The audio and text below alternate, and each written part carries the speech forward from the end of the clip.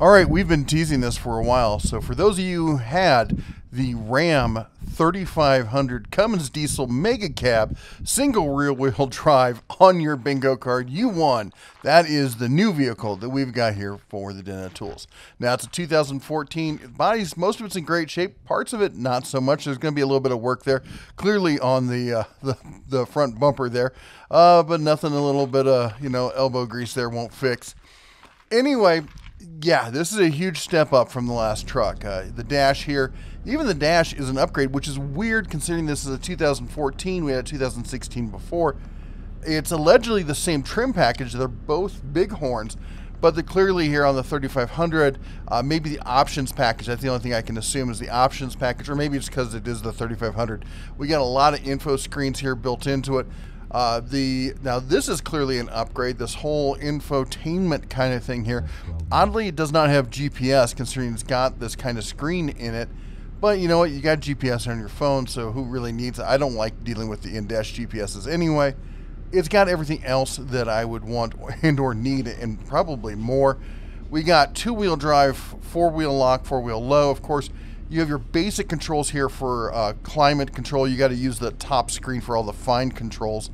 We got the towing controls here, traction control, tow haul, heated seats. We've got the exhaust brake, all the fun stuff. We got a 12-volt input here, and then we've got a dedicated USB 12-volt right there. We get the 150, the power. I love this option that the Rams have. It has it right in the dash. That thing is great. I love the controls on this. Again, probably biased because I did have that 2016, the controls on the back for the audio, volume, and station. We got the controls. This is the best upgrade, is they have an actual gear shift, not that stupid little hockey puck. But everything else, coming from a previous Ram owner, it's all in the same spots. Everything, the electric sliding window there. Check, make sure my beard looks good. This was a weird upgrade, an Alpine stereo system. I was not expecting that, and I think you'll be surprised also. Oh yeah, nothing to see there. Love that center console though. I'm a big fan of the setup here. I like the Ram. I do. I like the way it's laid out. It makes a lot of sense. I like this little tray. That's different than the one that I had. The door here. Now this is weird. They have cup holders down there. I guess maybe you could put a water bottle or something down there. I don't know what else you would put in down there. It's got electric controls for the driver's side. Everyone else has to deal with the regular stuff. We got the WeatherTech mats in there, front and back, actually, which is really nice. Now, of course, I'm excited. The 3500 heavy-duty diesel. The kids, of course, most excited about the fact it's a turbo. Now, this is the vehicle we had before. Now, it is a quad, or it was a quad cab. I guess it still is. And it was great for our family at the time, but our family is getting bigger. And no, I don't mean we're having more kids. That little one in the picture there is not ours. But the ones we have, they are literally getting bigger. Duncan he just hit 6 foot. And fitting him in the back of that truck just was no longer going to be an option.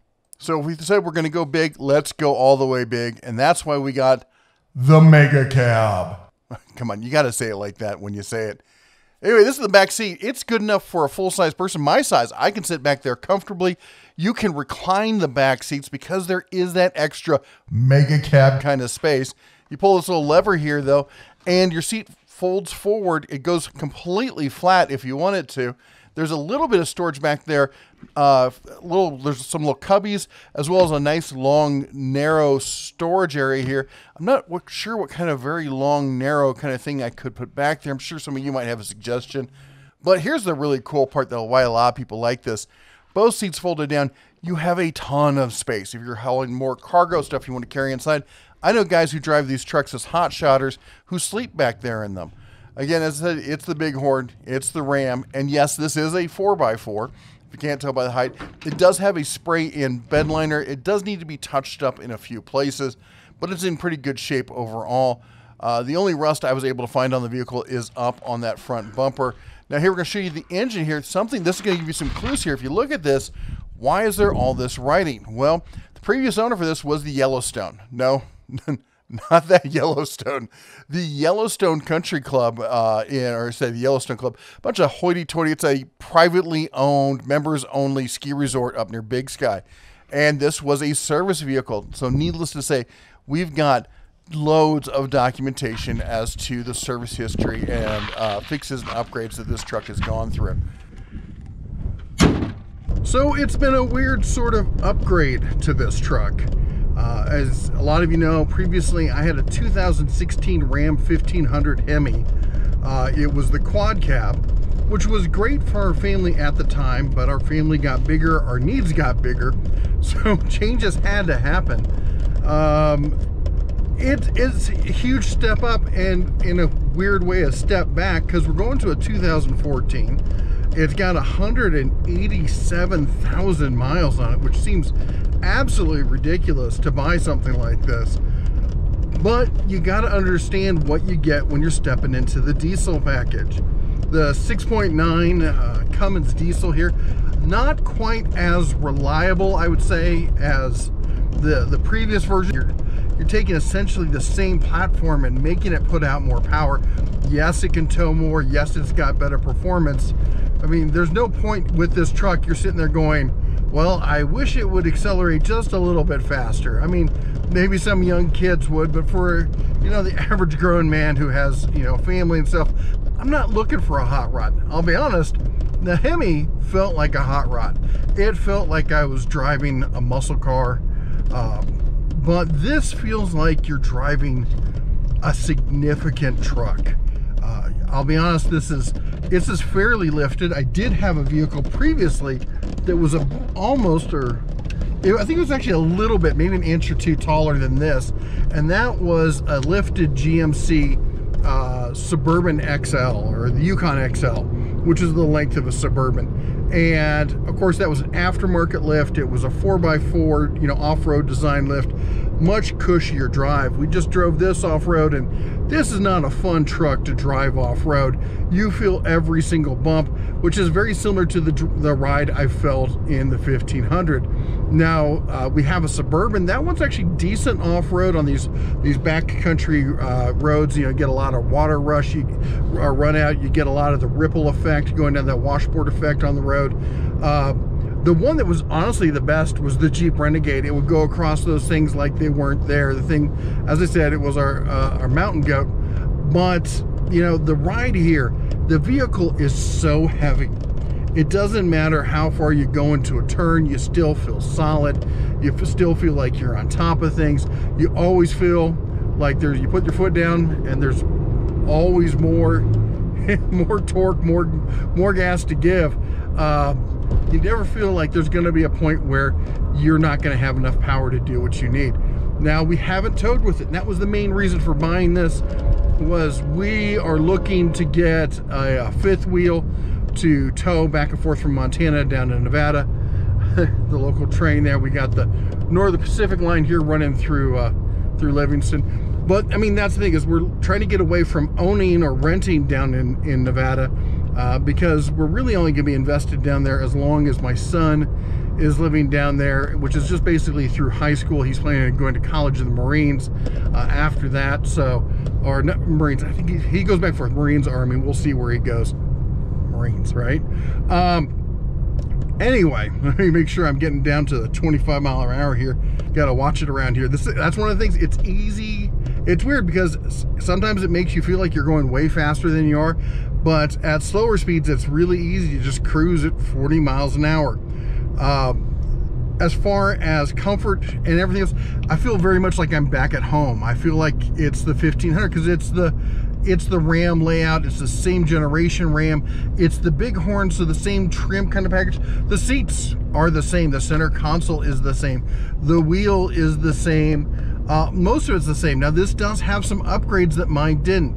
It has the more advanced console there, the more advanced dash up here. It's got some features mine didn't. Heated seats, heating steering wheel. That's, I mean, I want to say it's ridiculous, but on a cold winter night, you know, I drove the wife's Renegade, and that had the heated seats and heated steering wheel, and it's a nice luxury to have.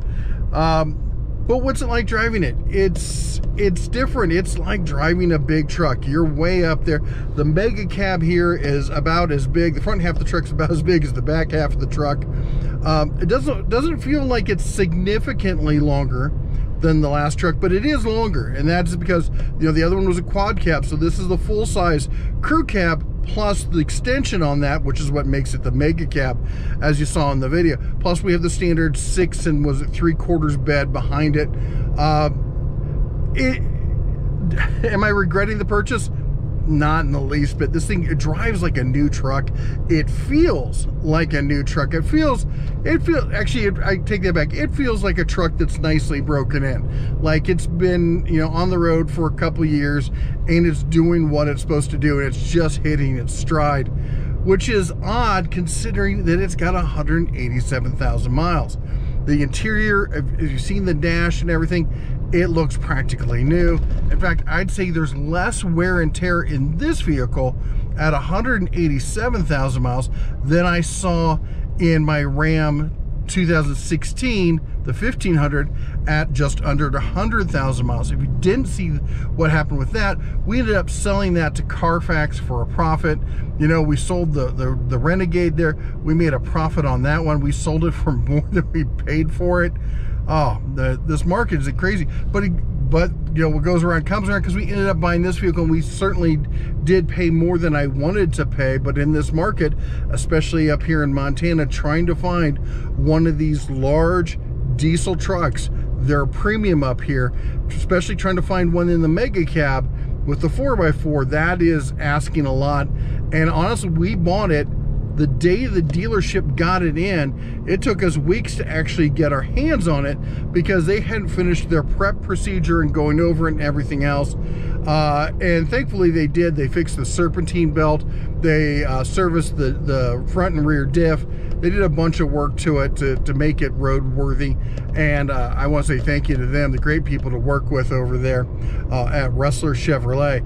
Anyway, you know, I'm taking you through a quick cruise here through Livingston. I've done a lot of the drive-thrus on Livingston. It's great around town, but a diesel, of course, isn't perfect for around town kind of use. You really want to, when you drive them, you want to get them warmed up, you want to use them. So I've been driving this for about half the day at this point, and you know, that's what we're going to do. We're going to have other vehicles for around town. We've got the wife's Suburban. It's now her vehicle. That's going to be her daily driver for around town, and you know, medium-sized trips around the state. And then I'm probably going to get a small, cheap 4x4 vehicle for just puttering around town. You know, I was looking at a Jeep or like an old Bronco 2 or something of that size, like something small, easy to park in the shop. If you've seen the shop tour, there is a little bit of space to park a vehicle in there. That would make it easier on me for trying to park stuff there. We're going by Mark's Burgers. Anybody who's been to Livingston, of course, knows all about Mark's. Of course, that place is always packed during the summer, you know, during the week and on the weekends. Anyway, as far as the truck, you know, it's not perfect. It definitely, we weren't looking for something that was completely polished. It's got some rock chips up front. There's some of the black trim on the side that's peeling off. There's a small tear of the driver's seat. And as far as, I think the biggest thing are the rust spots we saw on the front bumper. So I'm going to be taking that off, sanding, grinding that down to bare metal, and then probably welding in some filler, grinding that back down, repainting it. I think I'm going to go with something like a Duracoat or kind of, you know, like a Rhino liner kind of thing to give it a little bit more robustness. I'm doing some research as to what's going to be the best thing there. Anyway, if you got any comments or questions, put them down in the comments down below. I try to read all of them, and I know there's a lot of people questioning. They're looking at getting a truck. Do I do gas? Do I do diesel? Do I go with a half-ton? Do I do a light duty? Do I get a 1-ton, or I split the difference and go for the 3/4 ton? It's a lot of people like to ask me stuff like, what's the best you know, blank that I can buy? And the thing is, and the truth is, asking what's the best is a question we hate to hear, because it's so impossible to answer. What we need here is, what's the best for this use? What's the best for if I'm going to be doing this? What's the best if I want to be doing, you know, that or the other thing? Because it's just a tool, and the tool comes down to the best tool for the right situation. And that's what you got to look at. For us, this is a family mover, cross-country driver, and towing vehicle. And that's why we went with this. As to why the mega cab, well, when your oldest son is already 6 foot at 15 years of age, and you got to fit 5 kids in a Labrador, the mega cab kind of seems to be the choice to go with. Anyway, that's all I've got for you today. You all take care, God bless, and as always, shine on.